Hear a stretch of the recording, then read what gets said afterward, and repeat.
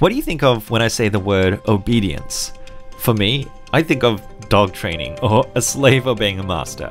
I mean, certainly many forms of obedience are good and necessary. For example, when my kids obey my instructions to hold my hand when we cross the road. But one of the most horrific examples of obedience was the attempted genocide of the Jews during the Second World War. The Nazi regime relied on the status and power of Hitler and other high-ranking officials because most of the dirty work was carried out by those of lower ranks.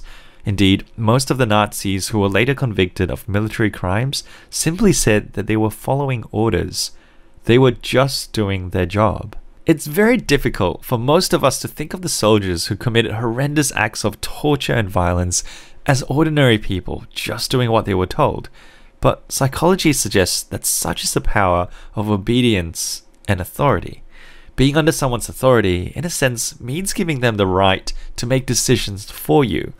Again, this isn't inherently bad. Remember how I used my authority to make my kids hold hands on the road.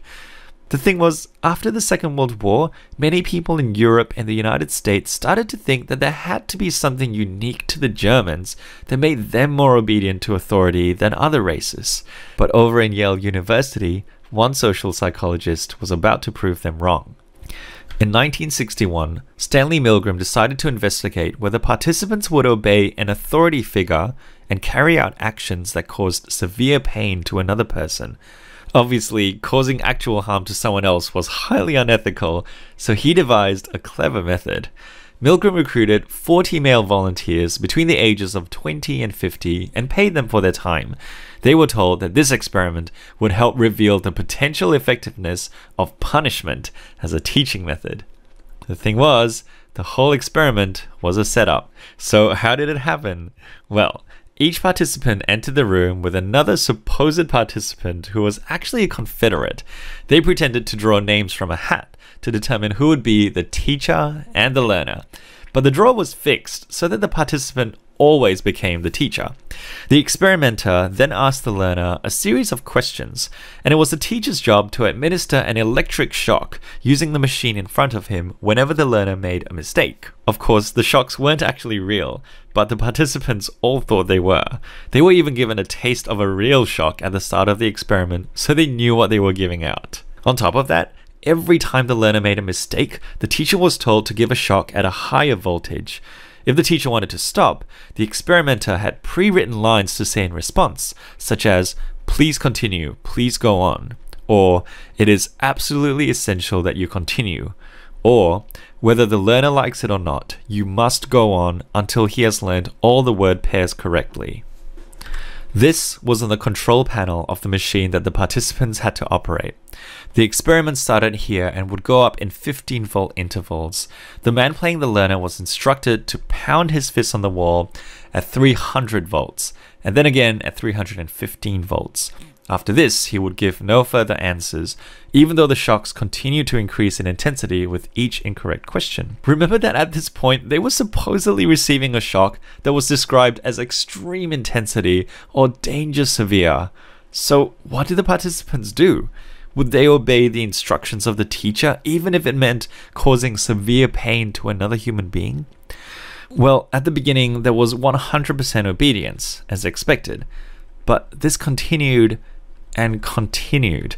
In fact, it was only after the 300-volt mark that some participants choose to disobey and no longer give shocks. But amazingly, 65% of the 40 went all the way to the very end, where the shock intensity didn't even have a description. In a follow-up experiment, Milgram decided to make the learner's pain appear far more realistic by giving them a series of actions to carry out at each shock level, like making audible sounds of pain. At 165 volts, the learner would ask to be released. At 195 volts, he would complain of heart pain. At 270 volts, he would scream hysterically and cry to be released. And after 330 volts, he would become completely silent, as if unable to respond to the pain any further. Incredibly, with this level of feedback about the intensity of pain, the obedience rate only dropped by 2.5%, meaning only one extra participant refused to go all the way to 450 volts. Milgram concluded that people are very likely to perform actions contrary to their beliefs and wishes, such as harming an innocent victim, if they are instructed to do so by an authority figure. He suggested that there were various reasons that could explain the high levels of obedience, such as the prestige of Yale University, or the belief that they were taking part in valuable research, or that the learner had volunteered for the role and the roles had been allocated at random. Milgram's study has since been reproduced many times in many countries, and almost every instance, around 60 to 65% of participants showed total obedience, even in Australia, this little band of misfits. This strongly suggested that obedience to authority wasn't simply a characteristic of Nazi German soldiers, but of all humankind. These findings are very sobering, and to me show the immense responsibility that comes with having a position of authority, even if it's just with helping my kids stay safe on the roads.